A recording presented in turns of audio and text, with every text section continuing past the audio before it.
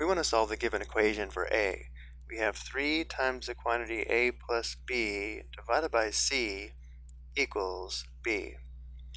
Notice how the variable a is inside the parentheses here. Also notice how the equation contains a fraction, and we always have the option of clearing the fractions from an equation by multiplying both sides of the equation by the least common denominator. So let's go ahead and clear this fraction from the equation by multiplying both sides by c. So we'll multiply the left side by c and the right side by c. Let's write c as a fraction here with a denominator of 1. Notice how before multiplying, we have a common factor of c between the numerator and denominator that will simplify out. C over c simplifies to 1, and therefore this product is just 1 times 3 times the quantity a plus b, or 3 times the quantity a plus b. On the right side we have c times b, which we can also write as bc. Now from here we have an option. We can clear the parentheses by distributing 3, or we could undo this multiplication by dividing both sides by 3. When solving an equation, the next step would be to clear the parentheses, so let's go ahead and distribute 3. But there is more than one way to solve this equation for a. Distributing, we have 3a plus 3b equals bc. The next step is to isolate the a term.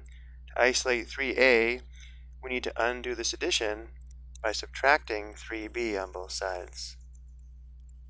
Simplifying, subtracting 3b undoes plus 3b, where 3b minus 3b is 0. So we have 3a equals, on the right side we have bc minus 3b. And finally for our last step, because 3a means 3 times a, we need to undo this multiplication by dividing both sides of the equation by 3. So we'll divide the left side by 3 and the right side by 3. On the left side, dividing by 3 undoes multiplying by 3, where 3 divided by 3 is 1, 1 times a is a, so we have a equals the quantity bc minus 3b, all divided by 3. And now we do have the equation solved for a.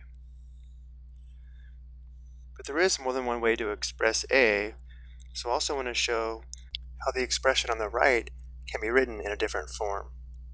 If we have a equals the quantity bc minus 3b, all divided by 3, because we're dividing by a monomial, we can divide each term in the numerator by the denominator and write a as a equals bc divided by 3 minus 3b divided by 3.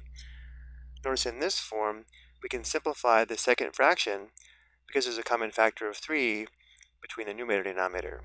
3 over 3 simplifies to 1 over 1, or 3 divided by 3 is equal to 1, and therefore we can also express a as a equals bc divided by 3 minus b.